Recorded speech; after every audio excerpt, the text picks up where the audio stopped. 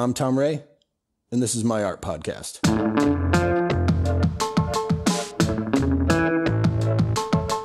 On this episode of the podcast, I get the chance to meet Becky Weber, and I make reusable things that normally would be thrown away in the garbage and try and make art.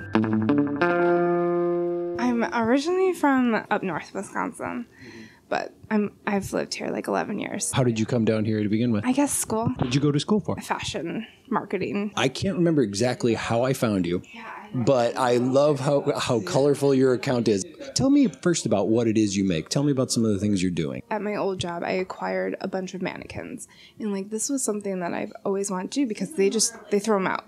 So why not reuse them or do something with them? Because I feel like that's such a waste. They just go in the landfill. Yeah. So I was like, well, why don't I paint them? You know, why not? So I started doing that, and I really liked that because it was like big areas that I could draw on, and like that's one thing. And then growing up, I would acquire like all these like little doodads, you know, like broken jewelry and like toys and like little findings. And I was like, I have so much of this stuff. Like, what can I do with it that it makes it repurposed? I'll like glue it on frames, or I'll glue it on this or that and make it into something I can use then. Mm-hmm. And I can still like look at those things. I wish I still had more of it. I'm having a problem like finding, I guess, that right now. Okay. In my current art. Why is that? I don't know. I feel like I put my things out there, but I never wanted to put my things out there. Actually, like I never wanted anyone to see anything. I wasn't worried about like people being negative or anything because I've gotten a lot of like positive feedback. It's mostly just because like I made those things for me, and now I'm finding it that I'm trying to like make it to, you know, like for some art shows and things like that. And I guess I'm having problems like what would someone else like besides what would I like? I guess I just have to scratch that out of my head and just make something that I would like. Where are you keeping all these things? Oh my gosh, that's the hardest part. Okay, so like my parents are super nice. So they let me have all these mannequins in their basement. The rest of my mannequins are in my storage unit. Yeah, they take up a lot of room. So I'm trying to like think of other things that I can make that are smaller and more easy to transport. Because they're not easy to transport at all. The stuff that you do now, a lot of it is, I want to say it's kind of Day of the Dead type stuff. Yeah, I'm really into that. I'm kind of not sure if I want to like continue with that. I still like that stuff, but I'm not sure if it's just ready for a change for me. Like if I want to start doing some other abstract faces and things like that. What's your background in it? Like, did you actually do anything that led up to this? You didn't just one day all of a sudden go like, all right, here's what I'm going to do now. Ever since I was really young, I've always been in art classes, and to the point where I took so many art classes that I didn't know I had to take like language classes for college and things. You were in a small town. They don't usually have a lot of art classes in those places. Right. So I had to make my own. They would let me. I made my own fashion class, and it was just me making dresses. So I've always been into making, like, not making my own clothes, but redesigning them or adding to them. It's not that I can't make my own, I just get frustrated, I guess. My mom, she would always help me like recreate things, and so I guess that's kind of where I'm at now, just kind of recreating things. Like if it's an old t-shirt, like maybe put that on something new and then add something that doesn't really belong there, like a sparkly thing or, you know, something like that. Like, why did you start putting it online? You said you were only doing it for yourself, so why did you actually start putting stuff out there? I was accumulating so many things because I just kept making things for myself that I didn't have any more room for it. And it was to the point where I was like, okay, like it's time to make new things for myself. And then I was like rotating out the old. And then I came to a gallery in town, which is no longer. So I like got let go of my job and I like found them. And I was like, okay, like this might be like a really good next step. Just getting it out there. And it can't hurt, right? So I did that, and that's kind of how I started the Instagram page, just like by posting things that I started putting out at the gallery. And then I was doing some artwork at the Inferno and then that got torn down. Right. Now I'm doing some things at the Crucible. Like, they have different craft days. I did 2 of those, and it went really well. What were you putting up in there? Oh, just the mannequin stuff, yeah. Don't you worry about people messing with it? No, I don't care. But the things that I do have, I only have like 2 things there right now, but the things that I do have are up high, so no one can touch it. But I think that was like their worry. That's why they didn't want like a full-size one there. But I was like, oh, I don't care if anyone does anything. Okay. I just want it somewhere besides my storage unit, you know?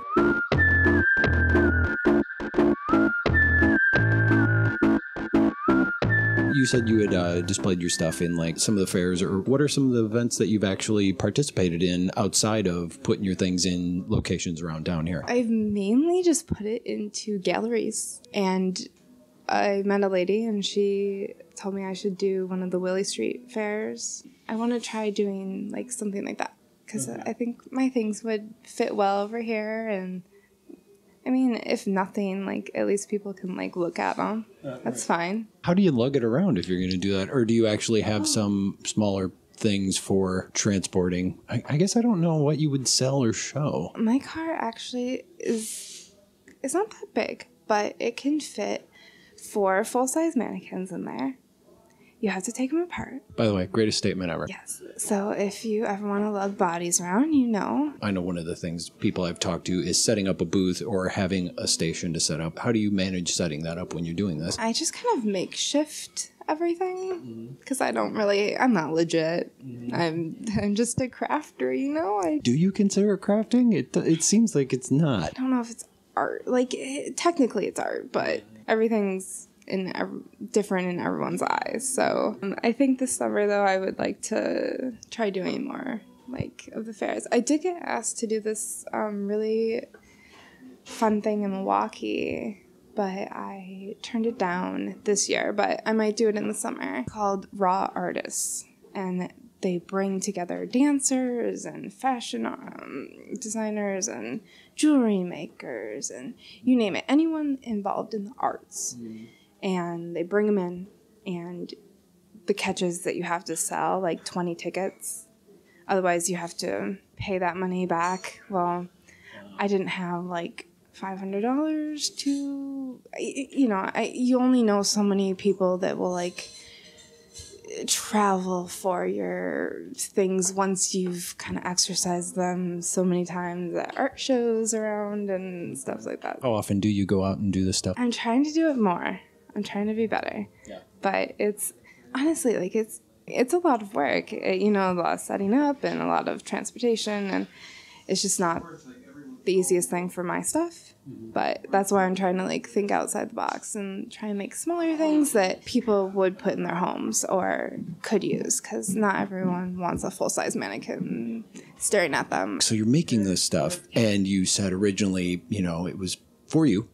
And also a lot of it is just like, I want my place to look like this. But that is one of the difficult things, is when you do try to sell it, I guess, what's the reception of it usually? Price can be a factor. So what's the reception usually like when you go out in public with the stuff? I go about it and say, what would I buy it for? And because I don't have a lot of money, obviously I really like art and I like having it around me. But, at the same point, do I want to spend $2,000 on a piece? Right now.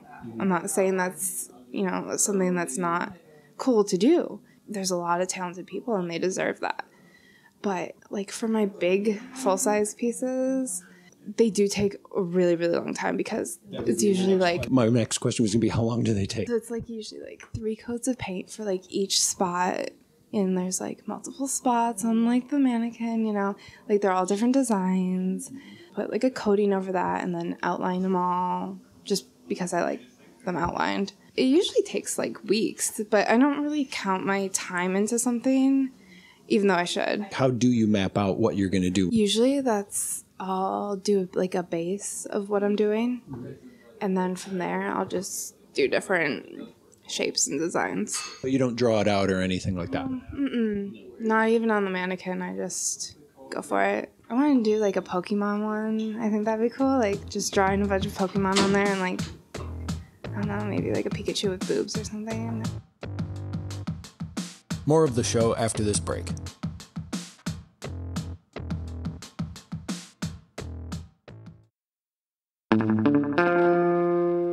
You have now working with the clothing. How are you putting those together? Those aren't just like print on demand things. So are you also making these one of a kind clothings yourself as well? So all those pieces that I'm selling, they were actually for me, and they were kind of like the same thing. Like, I didn't want to sell them. I didn't want to put them out there, but I started to, and people liked them or didn't notice. So it doesn't really hurt my feelings at all. It's that if you like it, you like it. If not, that's cool. You know. When I had the show at the Crucible, I think like a month or so ago, they were like, maybe you should make clothes in like other sizes too. I'm like, yes, I should. And I'm starting to maybe do that. I'm not opposed to it at all. I guess I had so many clothes that I made for myself that I was just like, okay, well, here. So, are they things that you actually do wear around? Yeah. Oh, yeah. Right now, I made another Instagram account that's just like cosplay and like horror related things. So, I'm kind of more into that right now than the art page. So, horror and cosplay. Yeah. So why are you now doing that? I guess it's another form of art, and I get to create it on myself. Okay. And I can be any of those characters that I want to be. And I'm trying to take it to the level of like Pennywise, like the clown. Yeah. So I'm trying to take that as a fashion level. So all this has to do with fashion. I just did a Jason Voorhees one. Okay. The mask is just bedazzled with crystals. So I was trying to take like a fashion element, mix it with that. That's kind of what I'm trying to start doing. Like any like horror icon, I'm trying to make higher fashion. My friend's been taking my photos for quite a few years now, and I was like, well, maybe we should dabble in this cosplay thing, you know? I started going to horror conventions. Where? They have a lot of them in Illinois, actually. They have a lot of them in Indiana as well. Atlanta, Dallas, really big one in Vegas. I love them, everything about them. And so you get to dress up doing that, and it's just really fun to see other people dressing up. So it's like a comic convention, like Wizard World and stuff like that, but just for horror. Yeah. So it's perfect. I like this style of non-direct horror. Let's put it this way. Old horror movies where you know basically like, okay, there's a monster. It looks cool. It's brooding or black and white or shadows. I'm okay with that. Actual horror scare the pants off me type stuff, blood and gore. Can't stand it. No, that is not me whatsoever. I don't know why. How long have you been into horror? Ever since I was 5. My mom, she would let me. I swear to you. My mom, we would always watch the Twilight Zone, which is not very horror, but that's what I'm saying. That's my style. It's I guess more sci-fi. I would watch those. I would watch Friday the 13th, like the TV show. Okay. So very tame, like Dark Shadows. I like grew up with those things. I like Dark Shadows. Yeah, that's good. And then I grew up with like all the Vincent Price movies and all those, and then I started.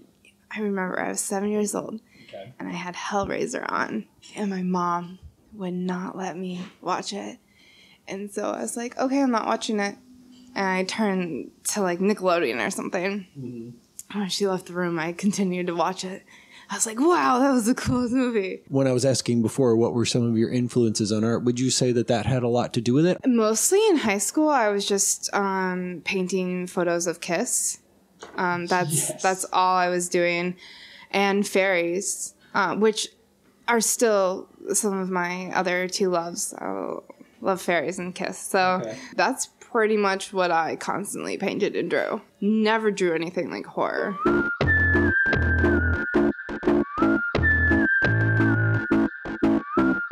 My art teacher, he was a family friend of ours, but he was my art teacher for many, many years of my schooling, not just my high school, but when I was younger. Yeah. So when I was like in 4th grade and 3rd grade, he was also my art teacher. So he knew me very well. And he challenged me by doing different things. Like, so I took a photography one. He would be like, okay, well, use oils instead of just acrylics, or, you know, things like that, or like crayopods, or don't use markers. And I guess things like that. I won a lot of awards for Kiss stuff? more boring things. Some fruit got in there, some fish, you know. Yeah. The obligatory drawing of your shoes. Yeah. If they made me do that now, I don't think I could do. I have so many shoes. I have a shoe collection. I have a shoe chair. Explain. It's a chair that's a shoe. Oh, it is a shoe. Yeah. Kind of like, no, it wasn't Pee-wee's Playhouse. Kind of like that. Yeah, it's a heel. Right. It's a high heel. Okay. It's actually I've fallen asleep on it many times. Where does one purchase this? I actually found this gem at Goodwill. Okay. Yeah. It was a very good find. Probably like 3 years ago. We would have been fighting for it for sure. Yeah, that's pretty impressive. Okay.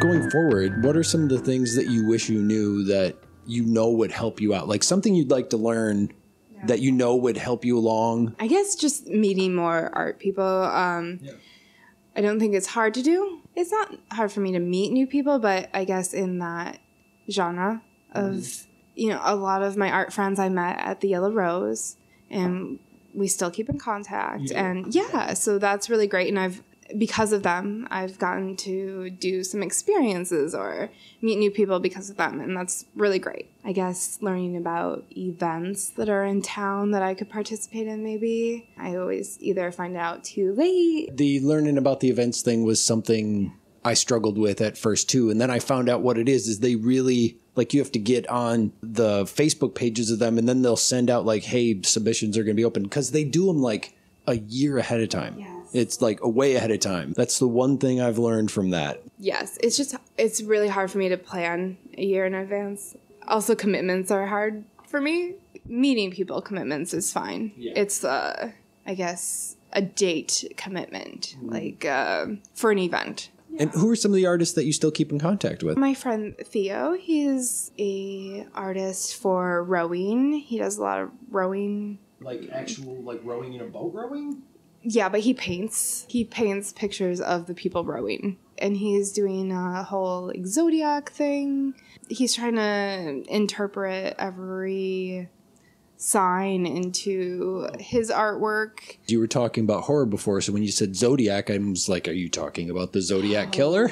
No. Okay. No. There's some other people I keep in contact. He's one of the people that we actually like make art together, or like if even just having someone being like, hey, I'm gonna come over and we're gonna paint, even if it's your own thing, because sometimes you can get in that rut like, I don't want to paint, but if you have someone being like, yeah, let's paint together or something like that, it's helpful, I think. And what are some of the things you'd like to do in the future? I found this Jesus painting that I'm going to repaint as Gene Simmons. And then I found a bunch of things that I have to bedazzle for my house.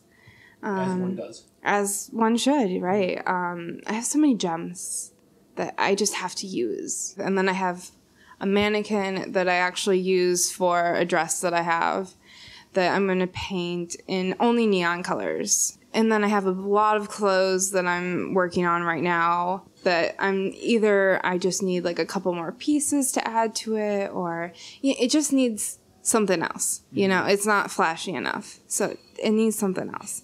I have just a lot of like cosplay projects too. Like next weekend I'm doing 3 different looks.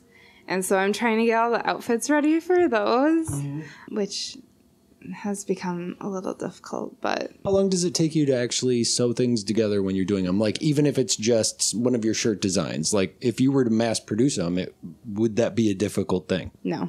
No? I don't think so. I love that. That was like the most confident answer right there. It was really good. You're like, no, it's fantastic. I'd like to meet anyone that's like interested in, collaborating or doing any kind of show or anything like that, because I feel like Madison is very creative. It's a very creative town, and I think that'd be really great, because right now there really aren't too many places that are doing that, because I can't really think of too many places. I know of a few, but I feel like those are for safe art. and I don't want to be safe. Even the things I make for myself, sometimes they're safe, and I don't like safe. Having something that makes you think, that makes you feel weird, that's what I want.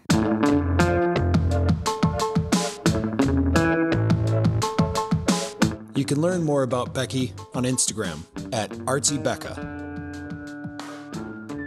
The music for this show is by my band, Lorenzo's Music, from the song Just In Case at lorenzosmusic.com.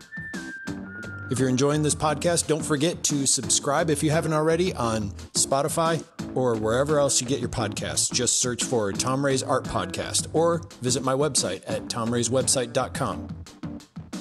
I'll be back next week with another episode, so until then, so long.